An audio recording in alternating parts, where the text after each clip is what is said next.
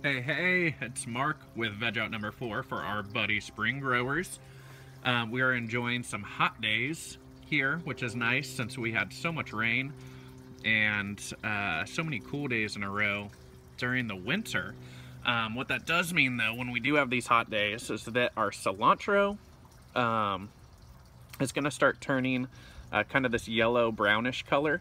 It is a plant that does prefer like the cooler, crisper days and nights. So when we do have these hot days, don't freak out. But your cilantro is going to start changing these colors. Maybe get a little like fringe tips. And here I'm just picking off some of them that you guys can see this amber color.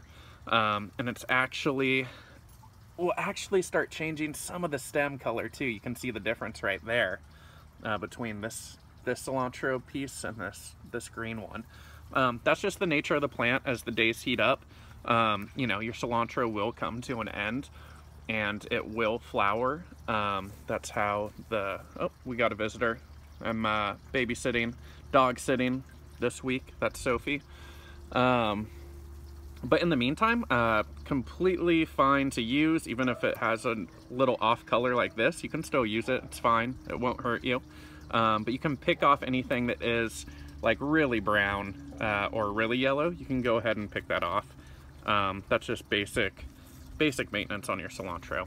In other news, we are letting our jalapeno grow. Hopefully, see, those little guys are going to turn into, those little buds right there, those little bulbs are going to turn into flowers, which are going to turn into our first jalapenos. I think we're more than fine on water. You can start to see the roots growing in. We're going to check our cilantro though, and it might need a little water, so check your cilantro.